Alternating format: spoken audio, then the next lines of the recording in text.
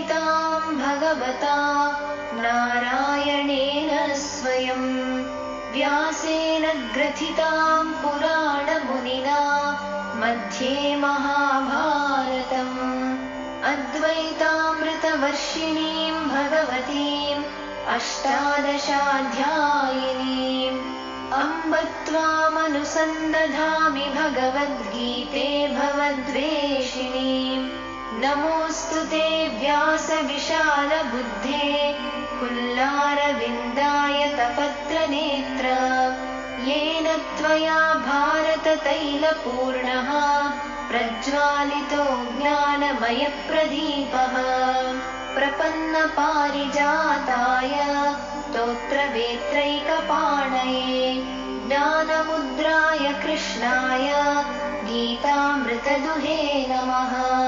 सर्वोपनिषदो गावो दोग्धा गोपालनन्दनः पार्थो वत्सः सुधीर्भोक्ता दुग्धं गीतामृतं महत् वसुदेवसुतं देवं कंसचाणूरमर्दनं देवकी परमानन्दं कृष्णं वन्दे जगद्गुरुं यं ब्रह्मा वरुणेन्द्ररुद्रमरुतः स्तुन्वन्ति दिव्यैस्तवैः वेदैः साङ्गपदक्रमोपनिषदैः गायन्ति यं सामगाः ध्यानावस्थिततद्गतेन मनसा पश्यन्ति यं योगिनो यस्यान्तन्न विदुः सुरासुरगणाः देवाय तस्मै नमः।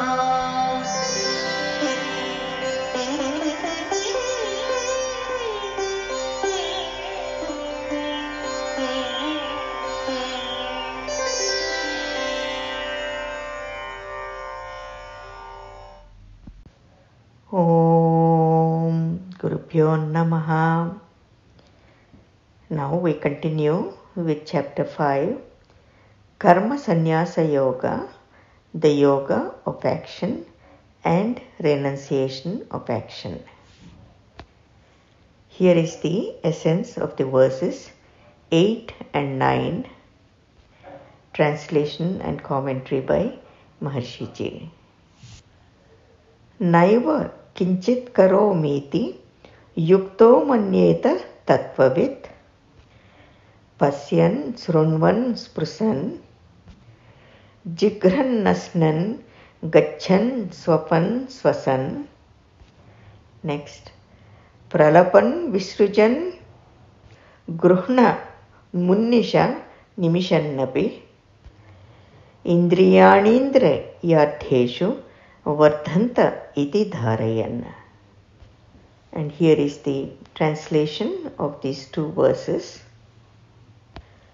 One who is in union with the divine and who knows the truth will maintain, I do not act at all.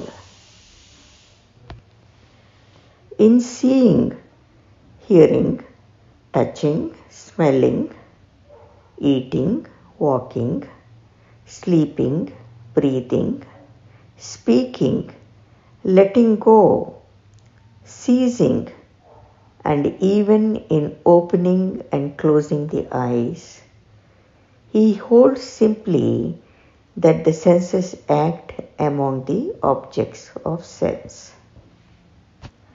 There are 5 important phrases here. One who is in union with the divine. Second, who knows the truth will maintain. Third, I do not act at all.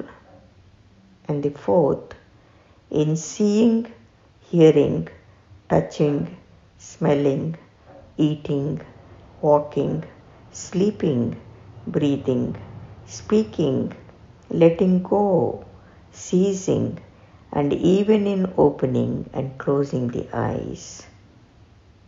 And number 5 is, he holds simply that the senses act among the objects of sense. So here in the last verse, we have seen that when one has experienced the self as separate from the senses and their activity, which happens in cosmic consciousness, then he sees within himself the state of unbounded being on one side and involvement in the world of forms and phenomena on the other side. Besides, he sees very clearly that every living being is supported by that being, which is his own self. So with this understanding that he is the self of all beings, then he is not involved even while he acts. So here, once the man is established in this state, he naturally enjoys such great fullness of being that he doesn't feel he's out of it. So here, the action does not involve coming out of the self for such an individual. And because of this, he is not involved even while he acts. He further feels as though everything were going by itself. Now, coming into the verses 8 and 9, let us look at the first phrase, one who is in union with the divine. The divine nature or this consciousness is completely separate from the field of activity. And when this has been realized, the self is experienced as independent of the activity. So in this experience of the self being independent of activity brings a completely different reality in the daily life. And now if we take the next phrase, and who knows the truth will maintain. So again, one who is in union with the divine and who knows the truth. So this knower of the truth knows that life has two aspects, relative and absolute. Further, the field of relative life is governed by the three gunas. Here, he knows through understanding and experience that the self is separate from the field of activity. Now, if we go into the third phrase, I do not act at all. One who is in union with the divine and who knows the truth will maintain, I do not act at all. Here, the basic knowledge about the self and the nature of activity creates a situation in the mind where this self-realized man is automatically established in the truth of the expression. And what is this truth? I do not act at all. So here it's important to understand that one does not hold on to this thought artificially, but the very structure of his mind is based on this natural non-attachment. So such a self-realized person lives this state. To him, non-attachment is a living reality in daily life. He acts and experiences making use of his senses, but within himself he remains as the being. So in essence, he lives fullness of being while fully engaged in the field of senses. Now we come to the next phrase where Bhagavan says the senses act among the objects of sense. And let us see how this happens. Here the self-realized lives twofold. He is living the stability of changeless being, which constitutes the inner core of his life, and on the periphery is found the activity of the sensory level. And what is this activity of the sensory level? the senses are engaged in the experience of their objects.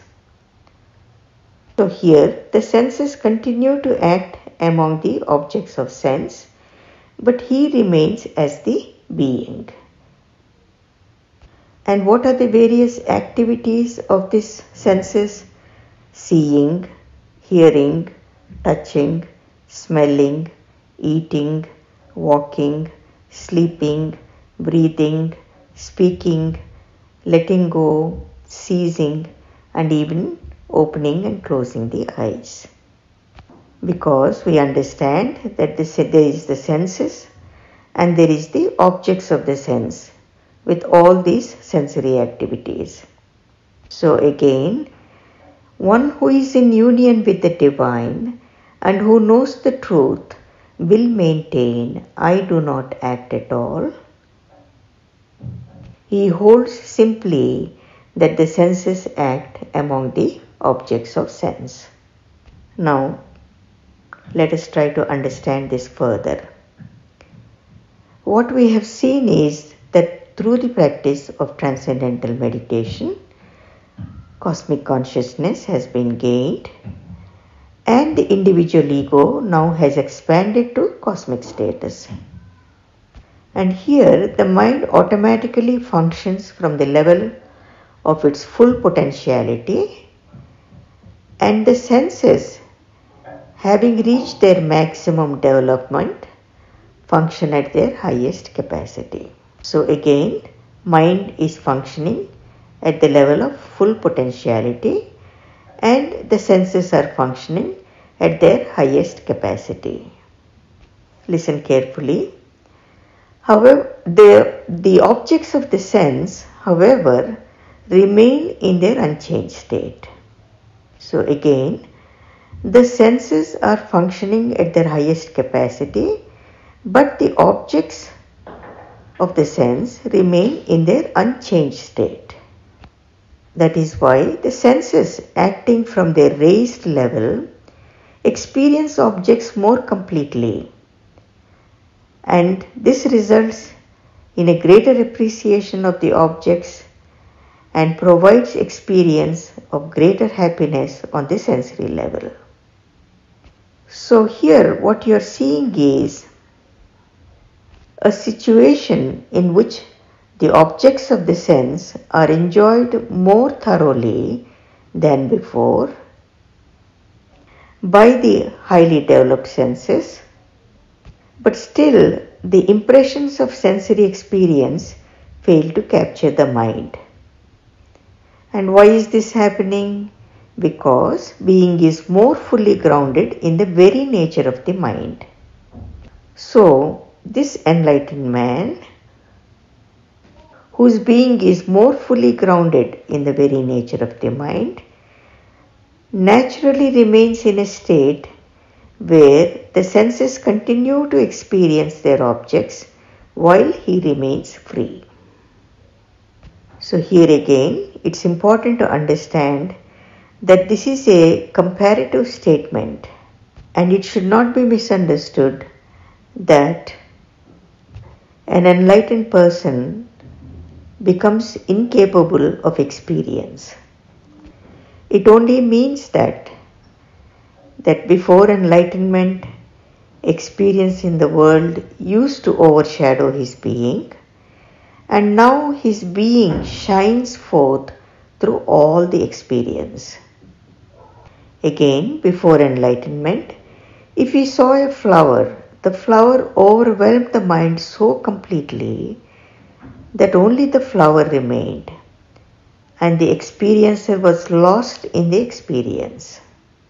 So again, the experiencer was lost in the experience of the flower, and it looked as though the subject was annihilated by the object. So before enlightenment, when one's life was all material life and the material objects predominated, matter alone is found and the values of the spirit and soul are overshadowed, then the experiencer was lost in the experience of the object alone. But what happens after enlightenment? The flower is still seen, but the experience of the flower does not overshadow the being. And why is this so?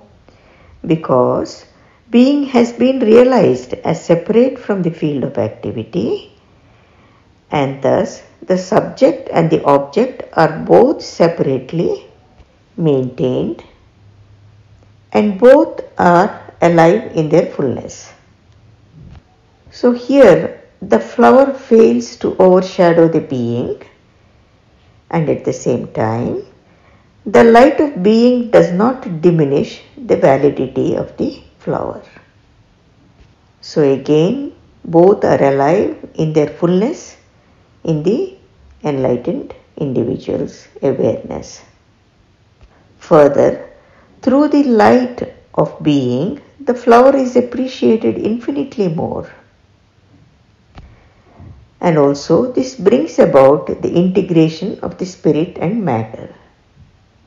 And this is the glory of Transcendental Meditation, because this repeated transcendence brings enlightenment that integrates all the material values of life with the divine.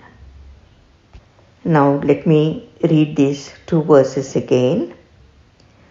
One who is in union with the divine and who knows the truth will maintain, I do not act at all, in seeing, hearing, touching, smelling, eating, walking, sleeping, breathing, speaking, letting go, ceasing, and even in opening and closing the eyes, he holds simply that the senses act among the objects of sense. So here ends the essence of the verses 8 and 9. Translation and commentary by Maharishi. Chapter-5, Karma Sannyasa Yoga, the Yoga of Action and Renunciation of Action. Now I will just add a few sentences of my own experience. When the cosmic consciousness within me was completely established and the self was so separate from the non-self, there was this heightened experience of all the physiological functions and the sensory activities. Something that was not there in my awareness was so fully aware, from the gross to the subtle. I remained as the self and could see these very subtlest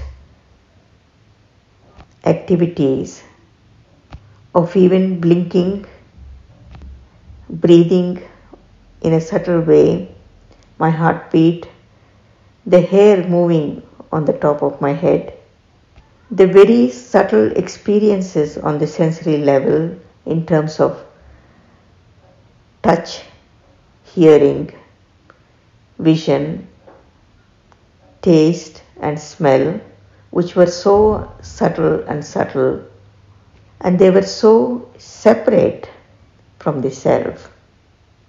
It truly felt that the self and this non-self were so separate but integrated in some way, and it seemed to me that the self was constantly watching, witnessing and aware of the subtlest activities within myself, and I was firmly and completely established in the self.